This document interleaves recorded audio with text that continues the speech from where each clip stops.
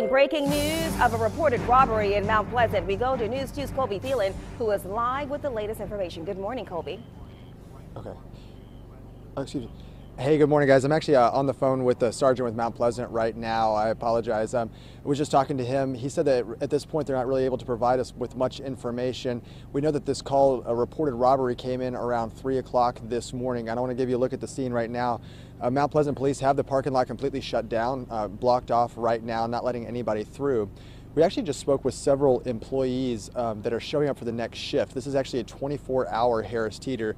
And they say that they weren't aware of what was going on until they arrived here on scene this morning. They say they didn't receive a call either. And in fact, several delivery trucks have come through, and 3 have come through already, and they're unable to get near the store as well. While this investigation continues, there is a sergeant on the inside. They're speaking with employees out in front of the store, but it looks like they just went back into the store to continue that investigation. So we're going to be bringing you the latest here all morning, but this is a 24-hour Harris Teeter, and there was a reported robbery that came in around 3 o'clock this morning. So as things continue to develop here, we'll bring you the latest. I'm going to continue my conversation with the Mount Pleasant sergeant, and we'll send it right back to the studio.